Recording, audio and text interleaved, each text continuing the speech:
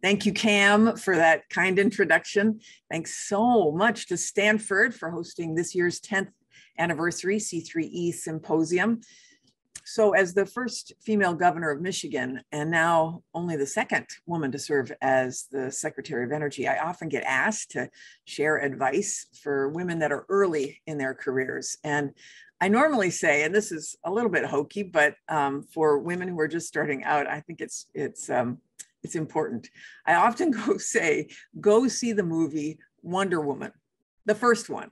Seriously, Wonder Woman. I mean, I know it's hokey, but she comes from an island without men. And when she enters our world, she questions everything. Like, why do things happen the way they do? Why does society have all these rules and barriers for women? Why do women wear heels?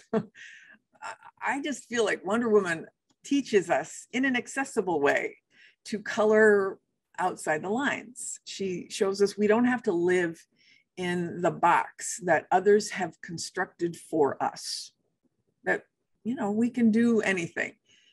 Now, I know that many of you are already Wonder Women, and the whole world could use a whole lot more of you, because right now things are really in demand of the talent that women can bring. I mean, this week, for example, President Biden and the other world leaders have gathered in Glasgow, Scotland. I'll be joining them as well for COP26 as the climate crisis reaches this fever pitch.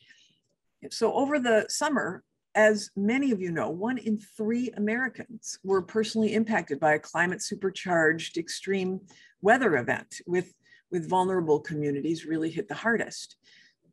President Biden really understands how urgent this challenge is. And that's why he is determined to get our country on a path to cut emissions in half by 2030. These are his publicly stated goals: to reach 100% clean electricity by 2035 and to achieve net zero by 2050. Because clean energy is not only the answer to the climate crisis, it is also at the heart of this administration's economic agenda, because by the end of this decade, the global market for clean technologies, for technologies that will reduce carbon pollution, that global market is going to be $23 trillion at a minimum by 2030. What an opportunity. What an economic opportunity for entrepreneurs, for inventors, for designers. You know, to stake our claim in that $23 trillion market, Congress is poised to make the biggest climate investment in US history, over $700 billion when you look at the Build Back Better reconciliation bill and the infrastructure bill. It's huge. And that investment is going to turbocharge clean energy build out in every pocket of America. And it's going to create millions of good paying jobs. But in order to succeed, we really need every single one of you in this fight. What an amazing time this is to launch a career in clean energy. And for those of you who are already at the front of the pack leading this charge and who've been doing this for decades or for years, there certainly couldn't be a better time to help other women in our ranks. Because, I mean, the truth is really women are still unacceptably underrepresented in our field, and it's holding our entire society back. So in the US, you probably know this, but women still make up only 27% of the STEM workforce. We make up less than 1/3 of the clean energy workforce. We know that in order to tackle the climate crisis and to create our clean energy future, we need effective and innovative and localized solutions. And that means that we need diverse perspectives and experiences at the table. And women need to be equally represented at a minimum. I say this because it is not just for equity purposes, which is of course important, but it's also for effectiveness purposes. So the Kellogg School of Business did a study 4 years ago that put the numbers behind this need for representation, for diverse perspectives at the table. And their premise was that teams make better decisions than individuals. Obviously, 2 heads are better than 1. That's a no-brainer. And they found that, for example, all male teams make better decisions than individual males 58% of the time. Teams with gender diversity make better decisions 73% of the time. And teams that have all kinds of diversity, age, gender, race, geography, make better decisions 87% of the time. It is a no-brainer. If you have diversity, you just get better results, better inputs, give you better outputs.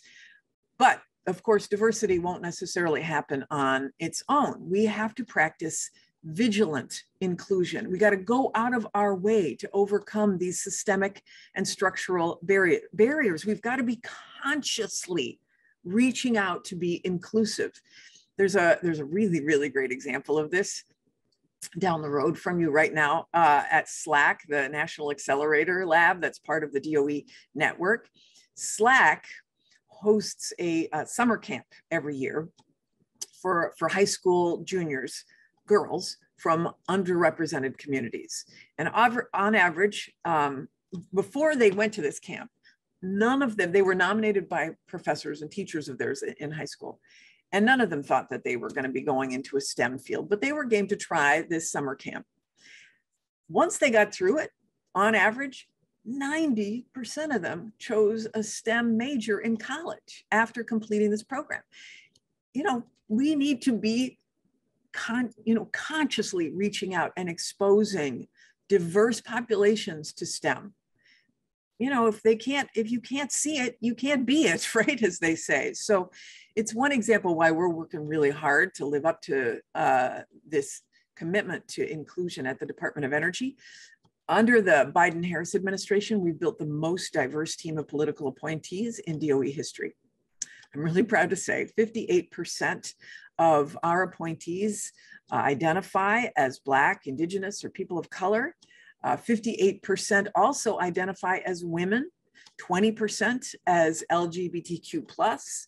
We are steadfast in our commitment to diversify our workforce, not only because representation matters, and it does, but because it's going to help us better build back better, but a 100% clean energy economy by 2035, which is the president's goal.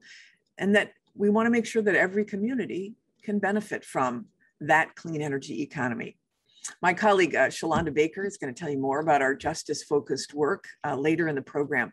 But we are orienting the entire DOE team to make sure that 40% of the benefits of clean energy investments by this administration flow to disadvantaged communities. We're supporting communities that have been historically underserved by federal investments.